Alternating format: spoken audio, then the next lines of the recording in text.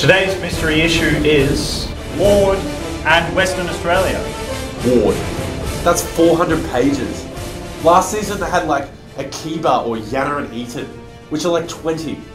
This is some bullshit. At the end of this exam, those of you who do not perform will be going home.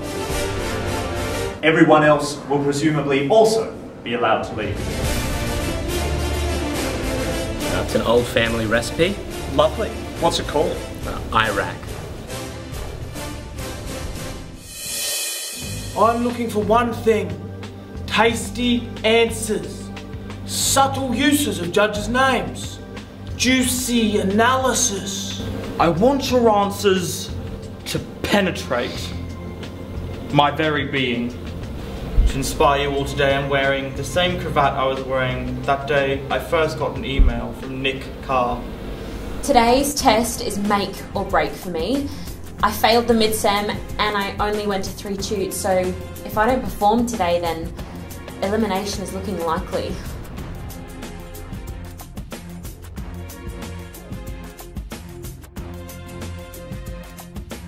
All going to plan here, Jane? Sure.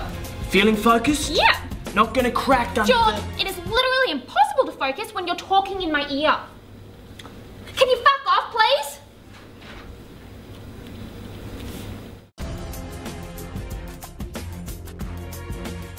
I've got 5 minutes and I spotted all the issues and it's coming together, and then I dropped my pen.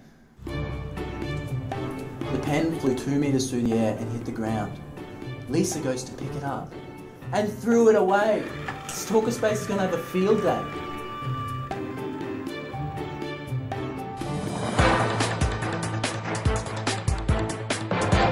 In case I wasn't very clear before, most of you will be going home.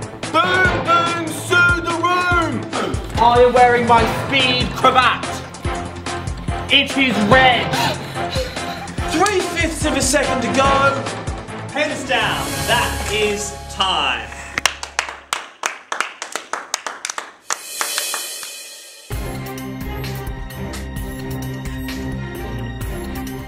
Let's begin the judging.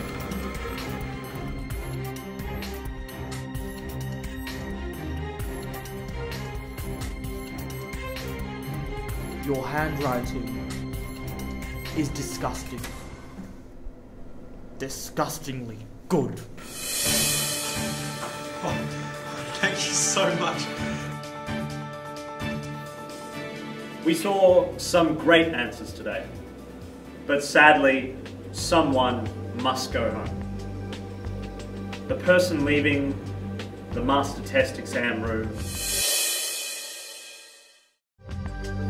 is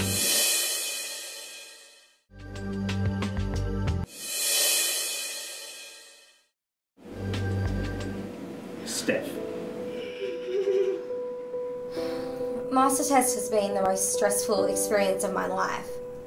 I knew uni could be hard, but I didn't think it could be this hard. I'm starting to think this just isn't for me. I mean, maybe I'll take a gap year.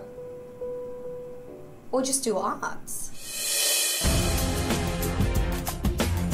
Students, there are 10 minutes to go. What better time to invite our special guest to the MasterTest exam room, Heston Blumenthal. I'm now wearing my 5 minutes to go cravat. Oh, that's not a cravat, it's a croissant. Oh my. Heston. 'Cause you're hot.